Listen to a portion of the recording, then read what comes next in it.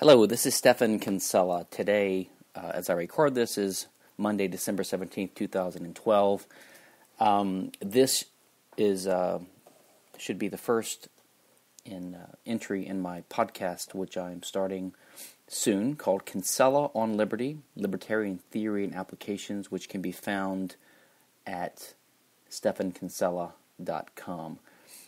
And this first entry will be a re-recording of a speech I delivered in September in Bodrum, Turkey at the Property and Freedom Society 7th annual meeting.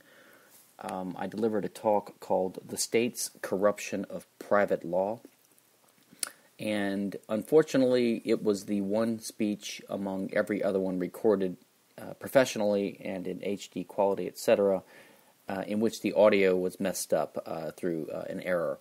So what I am doing is I have a slideshow presentation which will be on the blog post accompanying this podcast and available on my website.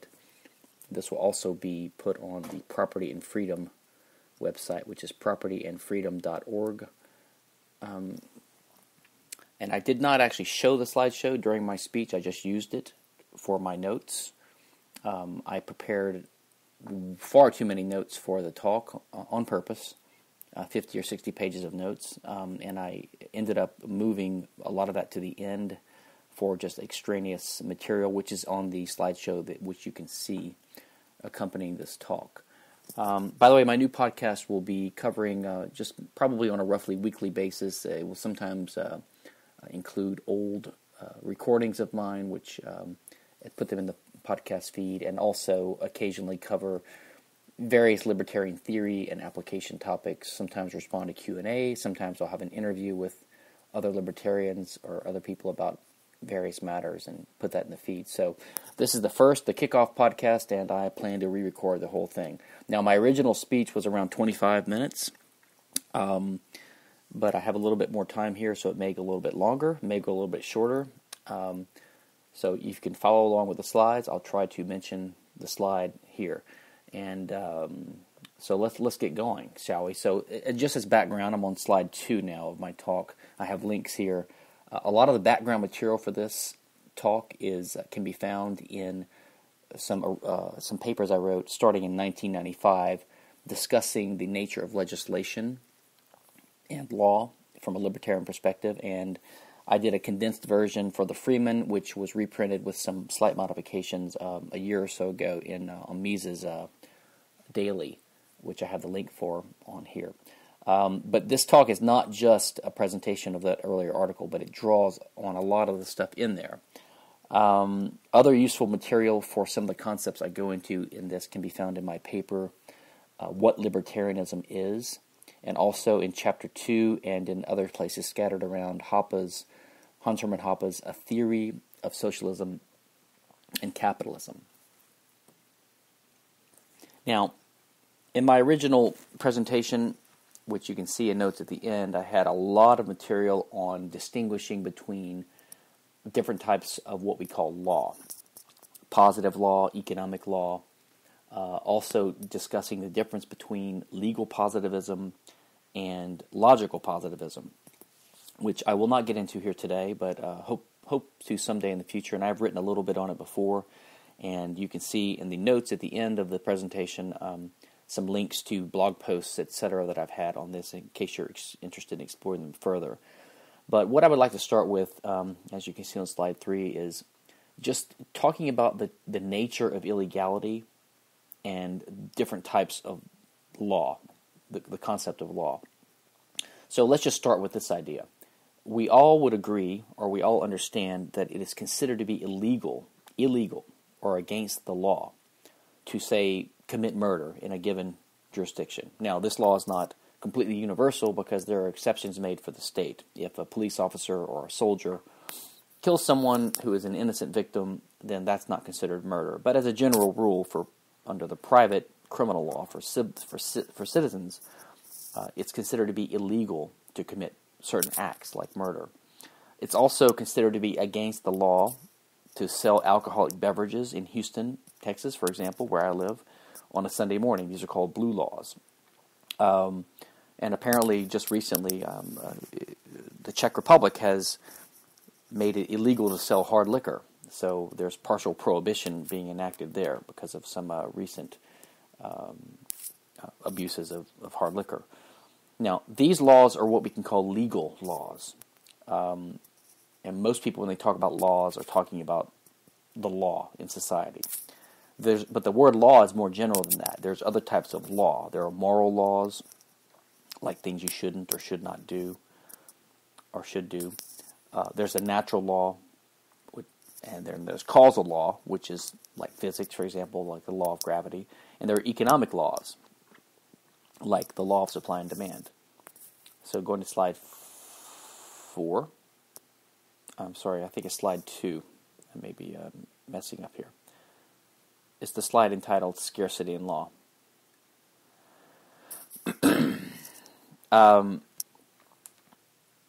Okay, I got my slide numbering straight. So on slide number 4 now, entitled Scarcity and Law. So let's go back to the origins and the purpose of property rights. We live in a world of scarcity.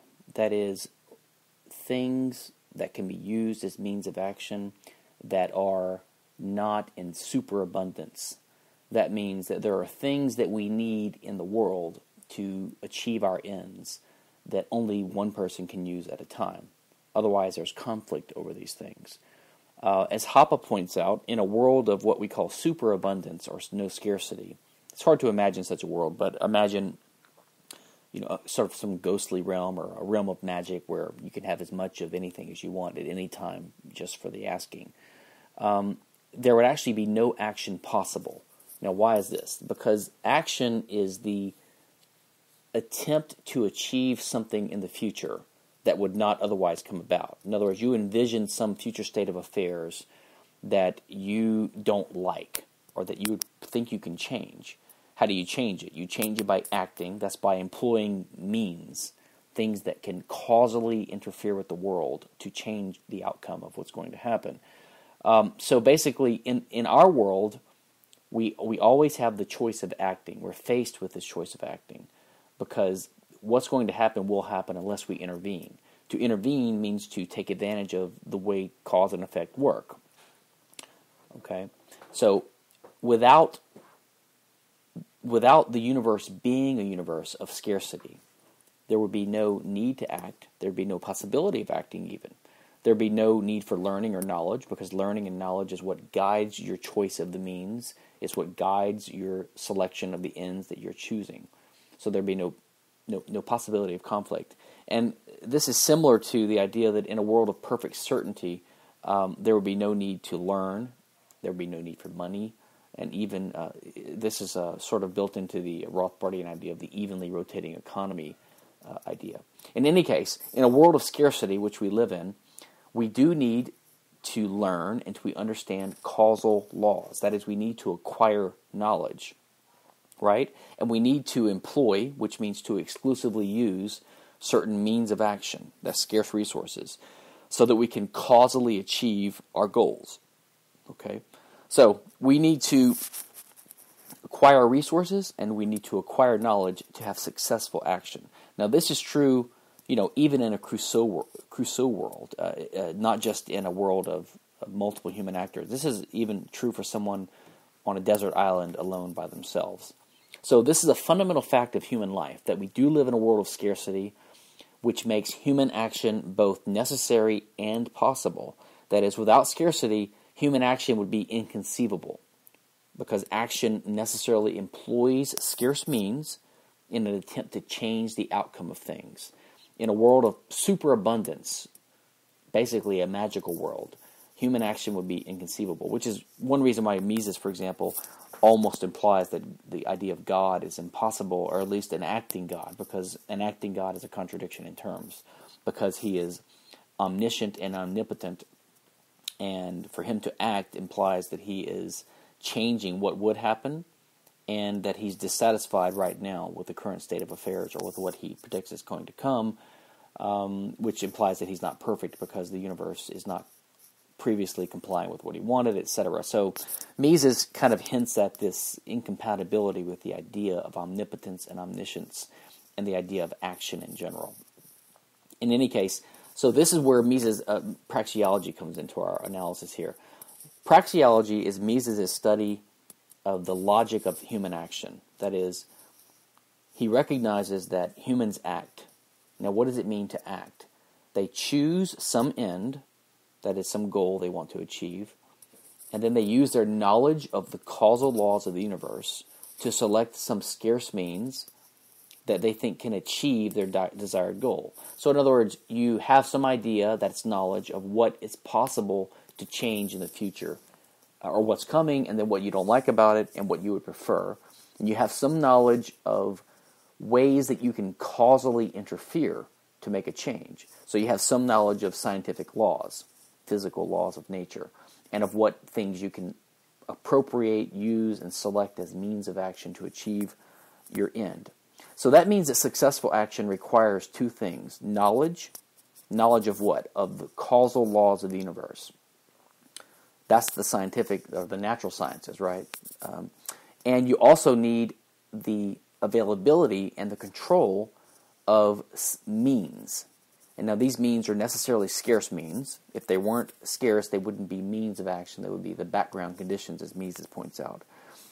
And a means is something that's causally efficacious. That is, if you employ it in the right way, it actually helps you achieve some change in the course of events that helps you achieve your goal. Okay? So what's important here, we're on slide 5, is talking about scarcity in law, is that if you think about the entire human endeavor, it's always human action. And human action always, to be successful, has to have knowledge and means. These are two different things, but they're both required for successful action. Because if you didn't have any knowledge, you wouldn't know what means to employ. If you didn't have any means available, you wouldn't be able to, no matter what you knew, you wouldn't be able to employ any means to change the course of events. Okay? Now, when there's more than one person in society, okay, that is, we're going away from just the general fact of human action, even in a Crusoe world, where there's only one person. When we have more than one person, there arises another thing. That's the possibility of conflict over the use of these scarce resources. So remember, scarce resources are things that serve as means of action, and they're necessarily something that, by their nature, can only be used by one actor at a time, which means that these things are what we call rivalrous. Rivalry means a fight or a conflict. So you can think of scarcity not as the lack of abundance or plentifulness, but you can think of scarcity as rivalrousness or conflictability. That means anything that there can be conflict over by two actors is a possible means of action and a possible object of property rights, which we'll get to, and a possible object of law. So when we have more than one person, there's a good thing about that, right? There's a possibility of cooperation, society, language, learning, human interaction, etc. But there's also the possibility of conflict. That is, more than one person may want to use the same thing. So, for example, if there's a stick that can be used as a club to hunt animals, only A can use it. A and B can't use it at the same time. And if A and B can't agree on whose club it is, then A and B would have to fight over it. And so they'd be employing violence and being in a state of war with respect to each other, instead of at least one of them using the club peacefully and productively without fighting with other human actors. So, the fundamental fact of scarcity in the world gives rise to the necessity of acting, right? So that means we have to acquire knowledge of causal laws, and we have to acquire and employ scarce means, right? And for humans in society, not just in the world in general, the scarcity gives rise to the fundamental social fact of the possibility of conflict over scarce means, including human bodies.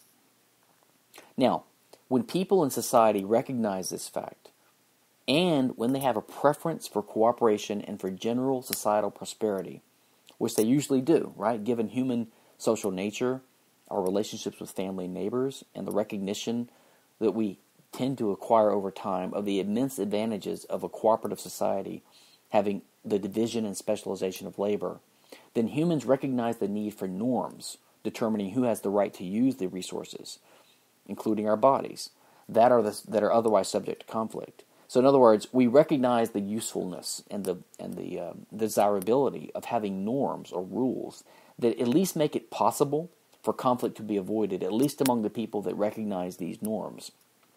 So at least there's a recognition for the desirability of norms in allocating who gets to control these scarce resources that we need to use so that they can be used peacefully and productively instead of having violent conflict over them.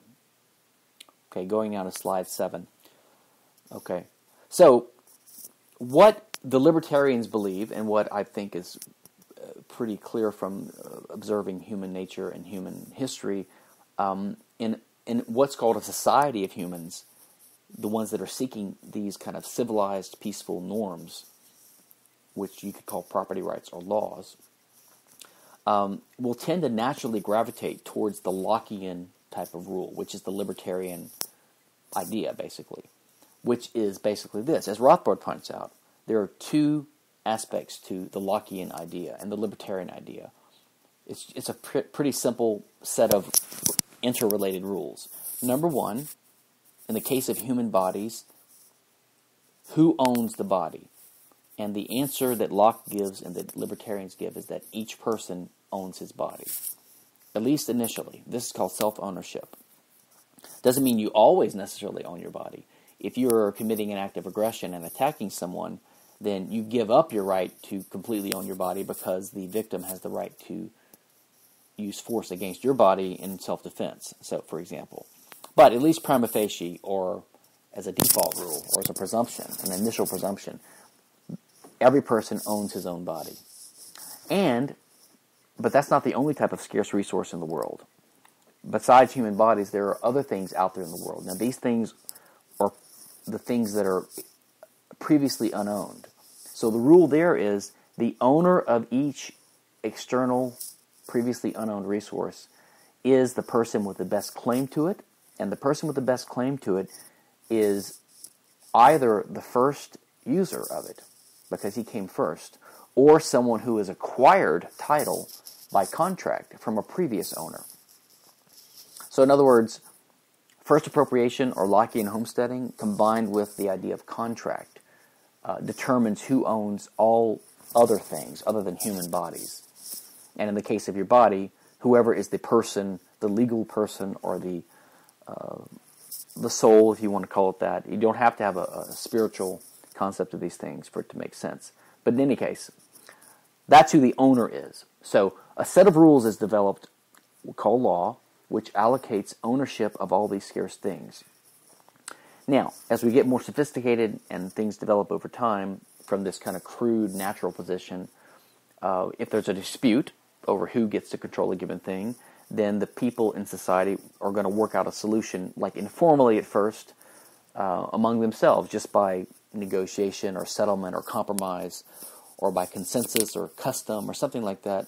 Or maybe they'll turn to some respected wise person, a third party, an arbitrator, and thus we have the the phenomena of kings basically arising, or leaders in society. So over time, what you have in a given society is a body of legal rules would emerge that would flesh out the application of these basic Lockean style natural property norms, the allocation schemes. It would apply it to various real life situations. So this is what we think of as law, or legal law, we should say. Now, turning to slide number 8. So then in a more sophisticated society, more developed society, the field of legal scholarship would emerge, which would systematize and categorize and critique and correct the body of law. So then you have like a feedback system where you have judges or decision makers who would refer to the past rules and customs and decisions and solutions and conventions and the expectations of parties, and also the scholarly works of commentators who've been commentating on the coherence of what's been developing so far. And then the legal scholars would play their role in continually restating and discussing and correcting and suggesting, corrections to past and recent legal developments. So this is how the body of legal rules emerges in society. Basically, it's a response to the fundamental fact of scarcity. People in society who prefer cooperation and productivity and prosperity and peace to violence and conflict tend to prefer property allocation norms. Those are going to tend to be the natural Lockean style ones, and then over time it gets more and more developed and more fleshed out.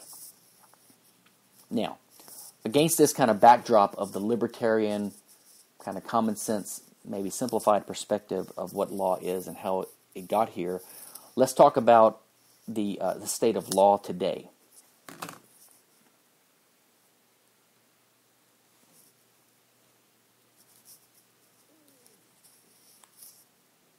That is, how law is perceived and structured and what its origins are. So in today's world, that's the 21st century, there are two major legal systems in the world. There's basically the English common law-based systems, which is, of course, the United Kingdom, actually except for Scotland, which is partly civil law, which we'll get to, but most of England, most of the UK, England for sure, and Ireland and Wales, but basically English common law, and also the Commonwealth former colonies, notably the United States, and also Canada, Australia, and other Commonwealth countries. And then there's the European or the continental civil law-based system. So these are the two major legal systems in the world today. There's also, of course, Islamic law, Jewish law, international law, which is comprised of the United Nations, treaties, law of nations, laws of war, etc. Now, the common conception is that these two types of law are very different. That we have basically, in the civil law, it's more legal positivistic, that is more based upon legislation, whereas the common law is more decentralized. But this is a little bit of a misconception. The modern common law systems are based upon the original English common law, but the modern civil law systems are based in their substance on the Roman law. Now, the Roman law came before the English common law, but there's actually something that the Roman law and the common law have in common. They are both largely non-legislation based, largely decentralized legal systems. Okay, so the two major systems of the world today, the modern common law and the modern civil law, have their origins of their sort of structure and basic legal concepts and legal rules in ancient, long-lived, decentralized, non-legislation-based legal systems. And although the terminology and the concepts are a little bit different, the basic substance is largely the same on the fundamental issues: property rights, contract rights, etc. The Roman law was basically, a 1,000-year system from 439 BC to about 535 AD. It is embodied in the Corpus Juris Civilis. That's the body of the civil law that was done under Justinian, the Emperor Justinian, and it comprises the Code, which was a bunch of codification of the imperial enactments or decrees, which is a little bit like legislation, and also the Digest, which is one of the most important, which was the collection of the writings of the Roman jurists, and like two of the most important of those were Papinian and Ulpian. And then the Institutes, which was a student textbook. And so the survival of the Corpus Juris Civilis has helped us to retain the body of the original Roman law, most importantly the Digest and probably the Institutes. Now, modern civil law, which we can date to, in its modern beginning, to the Code Napoleon, the Napoleonic Code, the Civil Code of France in 1804, and like the Louisiana Civil Code started 4 years later in 1808, basically was a modern recodification by legal scholars of the Roman law principles and other principles that had developed in the meantime in Europe. And the difference, in a way, the codes are brilliant and elegant and beautiful codifications of the original Roman law legal science. The principles that had developed in a decentralized fashion in the decisions of basically courts or legal philosophers considering abstract cases. But the codes state in the beginning that, the legislature's will is a source of law, and the legislature enacts this code as the basic law. So it enshrines a type of legal positivism and gives legislation the primary status as the lawmaker, even though the principles that they're legislating were developed in a decentralized, non-legislative fashion. Now, the common law in England, which we can date from around 1154 to present, was also decentralized in a sense, like the Roman law before it was. And then there's other important types of law as well, which I mentioned, the law merchant in Europe in the Middle Ages from the 5th to the 15th century, church law, Roman Catholic law, which is called canon law, and Jewish law from about 200 AD to the present. So, as I mentioned before, you could see actually a similarity between the original civil law and the common law in that they're both based on original principles, legal rules developed in a decentralized fashion, but the difference would be that the civil code enshrines legislation as the primary source of law. But in modern times, in the last couple hundred years, what's happened is that the civil codes have gradually been submerged in a sea of other legislation that are not elegant and codified restatements of previous principles developed in decentralized form, but are special interest statutes, like the tax codes and the regulatory state, antitrust law, anti-discrimination provisions, all these kinds of things. So among, say, in France or, some traditional civil law country, the civil code is still important, but it's an ever diminishing part of the law. So the entire system is becoming very legislation bound, and not even in a code sense. At least if you have legislation which is a code, which is an enactment of previous decentralized legal principles, at least the substance was developed mostly in a decentralized form. But nowadays, the civil codes are diminishing in importance with the rise of other non-code-based legislation. And a similar thing has happened with the common law. Gradually, the common law has been codified in many important jurisdictions, like the U.S. The UCC, the Uniform Commercial Code, has been gradually been enacted by legislatures to sort of codify in a legislative form the private common law as applied to contracts and property law, etc. And even that has been submerged in a flood of legislation, just as in the civil law. So in the law today, I'm going to skip over to slide 12 now.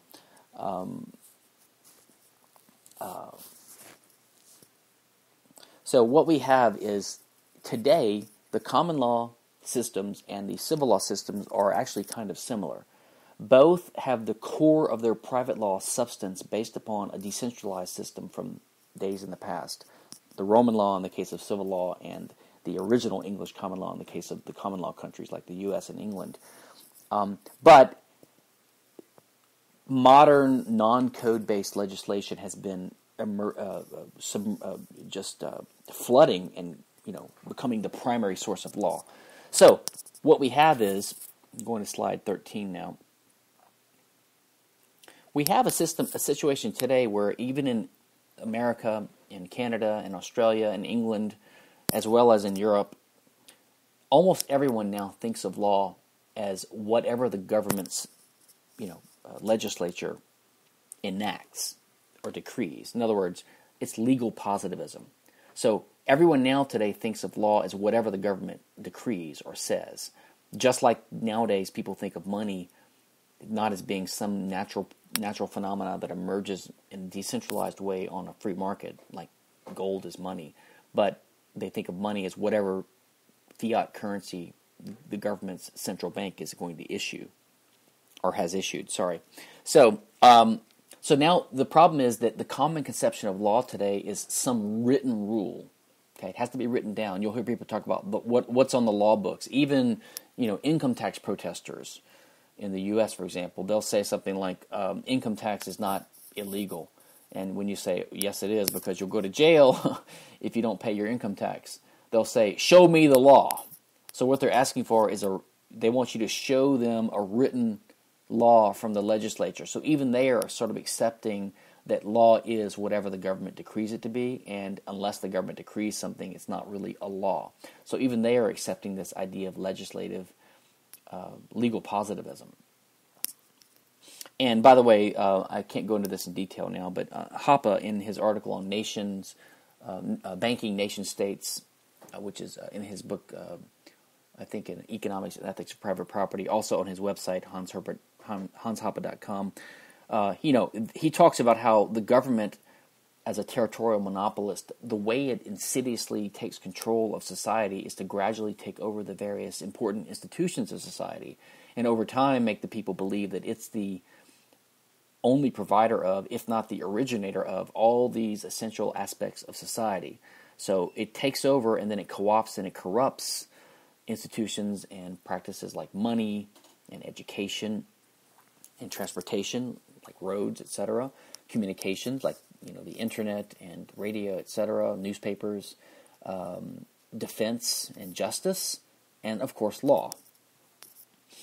By the way, Hoppe has noted before that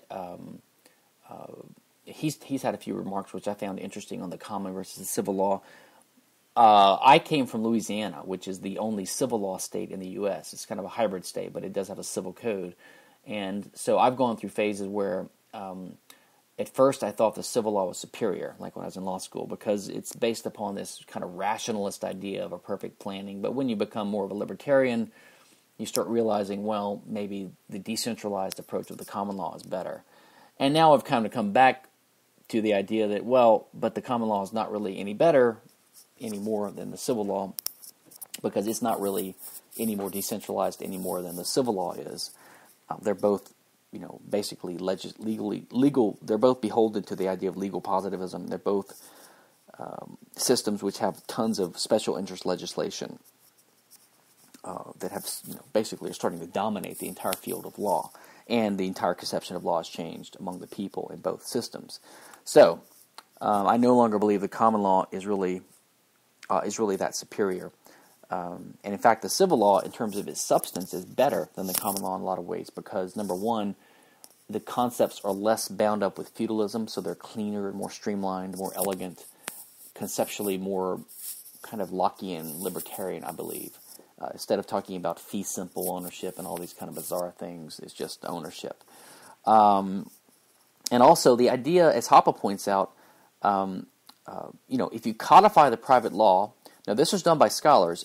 Granted, it was enacted by the legislature, but the key, the key thing to appreciate about the civil law is that, or the civil code, it was based upon a civil code which was written in fairly simple, precise, short, elegant language that was pretty easy to understand even by a layman. So, there are some people, like I think Weber has suggested, that the common law lawyers are a little bit too proud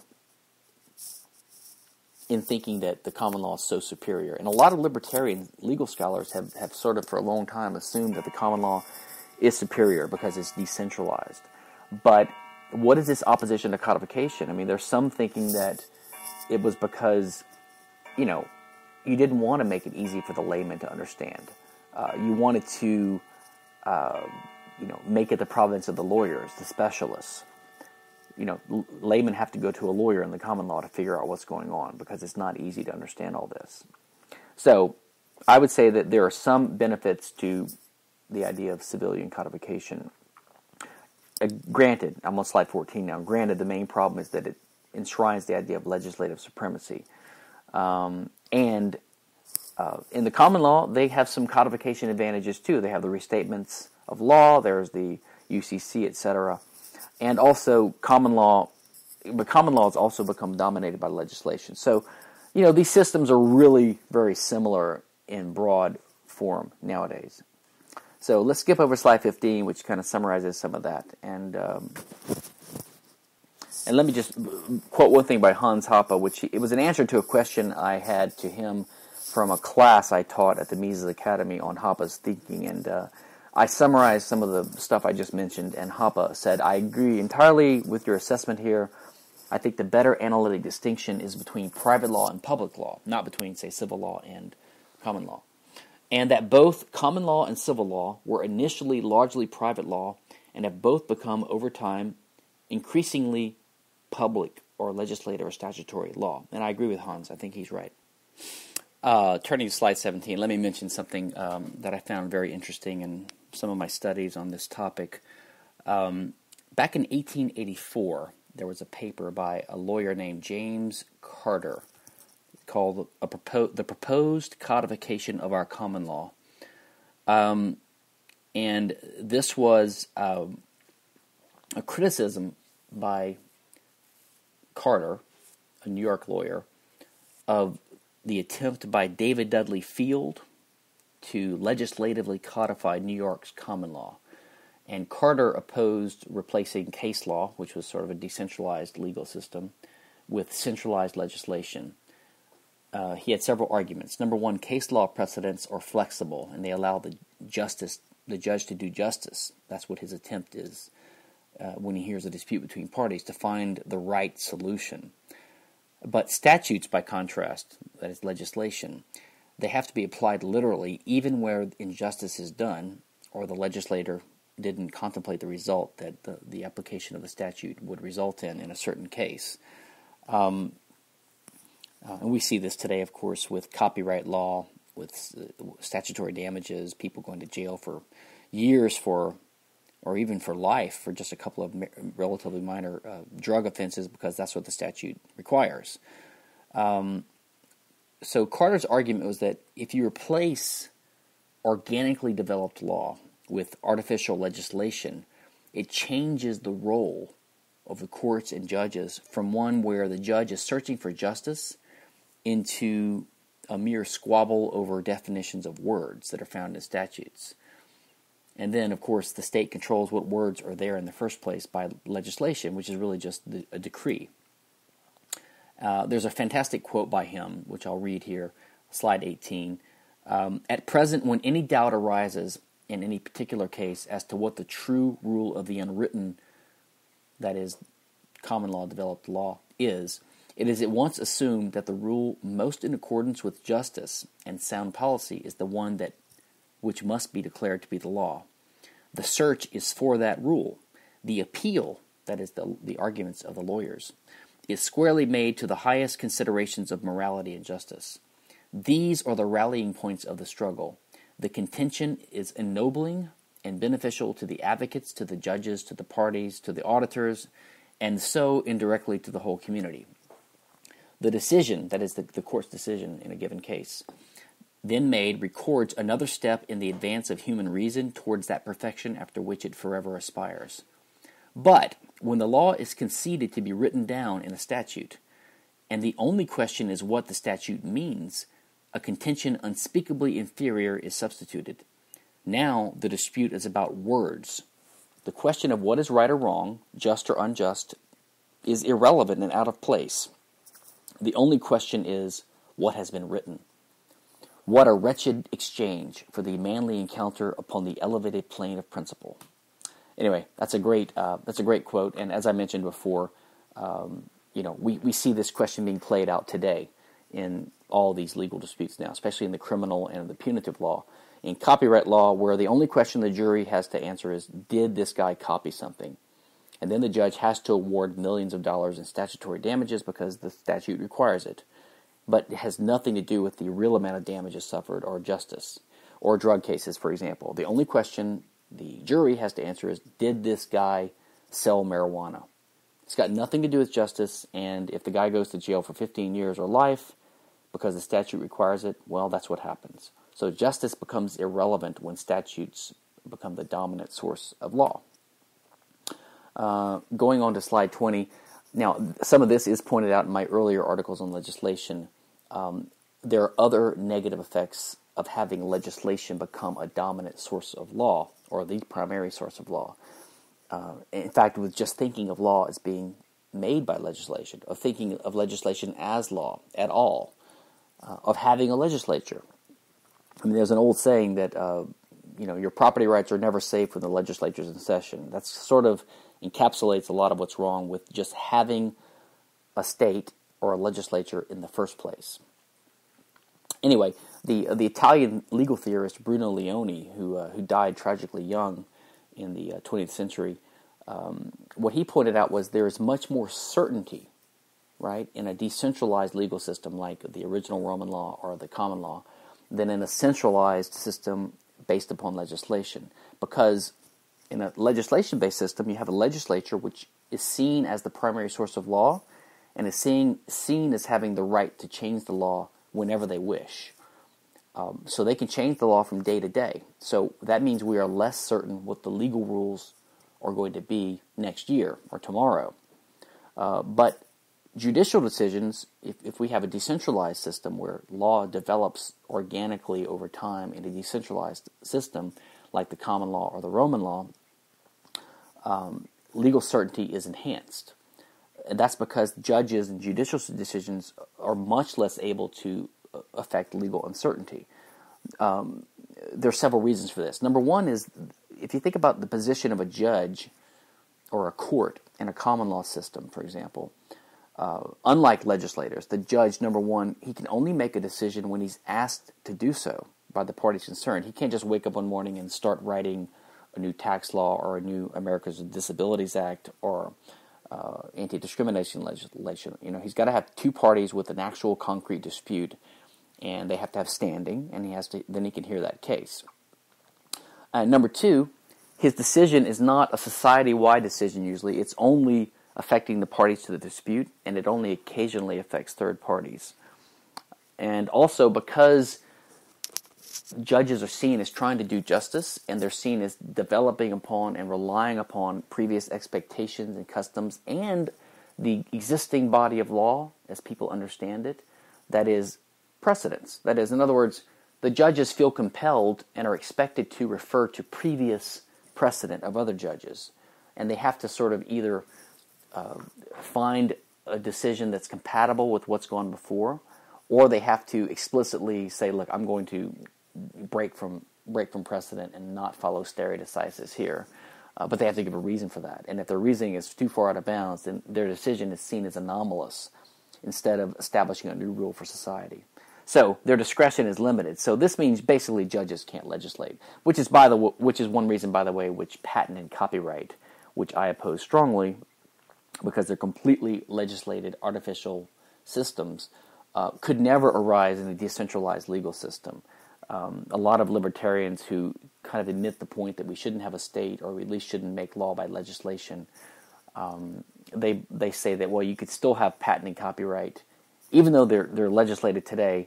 Even if they weren't legislated, you could still have them arise somehow in a decentralized common law type system.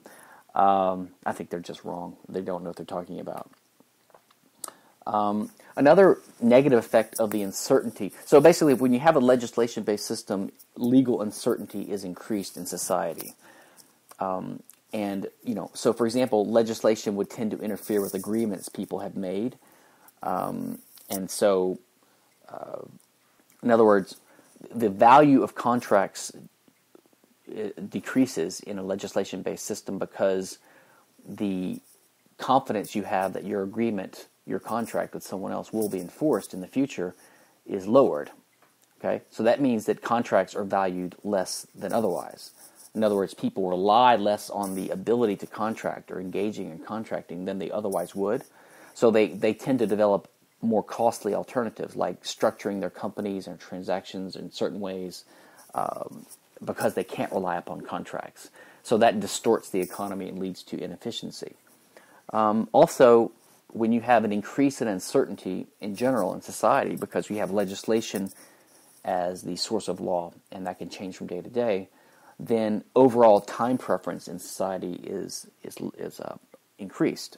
In other words, when the future is made less certain or made more uncertain, then your preference for present gratification over future increases, which is rational, but basically it leads to an increase in overall time preference, which means people are less willing to forego immediate benefits like consumption, and they're less willing to invest their time and their capital in more indirect, or that it's more roundabout or lengthier production processes, which would otherwise yield more or better goods for consumption or further production. So in other words, just the increase in uncertainty gives rise to an increase in time preference, which reduces economic efficiency and economic prosperity. By how much we can't say, but we know that this is a tendency. And Hoppe's written a lot about this in his time preference and decivilization article. And of course, when you increase time preference, you also lead to more crime. So that's another negative effect of legislation. So legislation leads to inefficiencies in a variety of ways, to distortion of the economy. It leads to a change of attitude of people about what law means and the connection between law and justice. Okay, and it leads to more crime. You know, as Hoppe explains, as people become more present-oriented, then immediate or criminal gratification becomes relatively more attractive than it would have been, because the future punishment, which is uncertain, and now it's even more uncertain, is less of a deterrent to their commission of crime and getting immediate gratification in the present. Now, turning to slide 23, Hoppe, in his article on time preference and democracy, refers to some studies by Banfield about how when you have democratic lawmaking or legislation, see, Hoppe calls legislation democratic lawmaking, which I think is basically right. It increases time preferences, etc. And it increases crime not only because of the increase in time preference, but because of the change of the attitude about what law is. So here's a quote. The mere fact of legislation, of democratic lawmaking, increases the degree of uncertainty. Rather than being immutable and hence predictable, law becomes increasingly flexible and unpredictable. What is right or wrong today may not be so tomorrow. The future is thus rendered more haphazard. Consequently, all-around time preferences degrees will rise, consumption and short-term orientation will be stimulated, and at the same time, the respect for all laws will be systematically undermined and crime will be promoted. For if there is no immutable standard of right, then there is also no firm definition of crime. That's a quote by Hoppe, by the way, drawing upon Banfield. He goes on, slide 24, one must first work for a while before one gets paid. In contrast, specific criminal activities such as murder, assault, rape, robbery, theft, and burglary require no such discipline. The reward for the aggressor is tangible and immediate, whereas the sacrifice, possible punishment, lies in the future and is uncertain.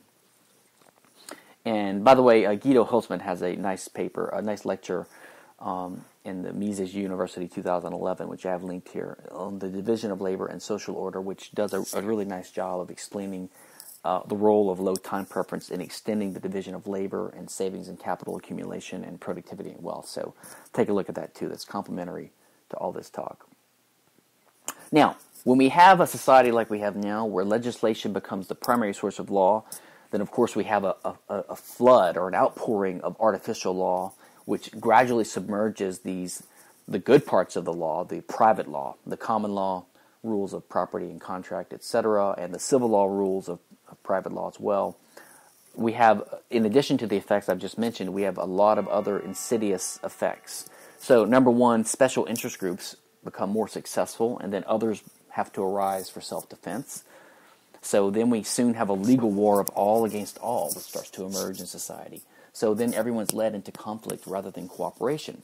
And remember, the whole point of law is to permit cooperation and to avoid conflict. And also, when you have so many laws, it becomes impossible for any citizen to avoid being a lawbreaker, especially given the perverse positivistic rule that ignorance of the law is no excuse. So we all become lawbreakers, and we are all lawbreakers. We can't help but violating the law. And that discredits the law. It discredits the idea of the law. So people start to, feel free to disobey the law when they want to, which is good for artificial laws, but not so good for valid laws. And it also allows the state to selectively and arbitrarily enforce, whatever law they want to against whoever the troublemaker of the day is. And there's another important Italian legal theorist, Giovanni Sartori, he pointed out that another problem with legislation is that when legislation is thought of by society, by the people, as the primary source of law, they become more accustomed to following orders, right? They become more docile, more servile, less independent. And, he argues that once people lose their rebellious spirit, then it's easier for the government to increase its power and become more tyrannical. So this is all a good summary of the reason why we must end the practice of legislation, or at least we have to recognize that legislated laws have no connection whatsoever to justice. So I'll end this talk here. I hope you've enjoyed it. There's a lot more on this topic, and the slides following slide 27 cover a lot of the other things we could talk about. I do intend to take Q&A in this podcast, so anyone who has questions about what I've discussed here or other topics in the slides at the end, or any other libertarian topic, feel free to email me or post in the comments on the blog, the podcast of the blog of the podcast, I should say, and I'll be happy to consider addressing them in a upcoming podcast. Thanks. See you next week.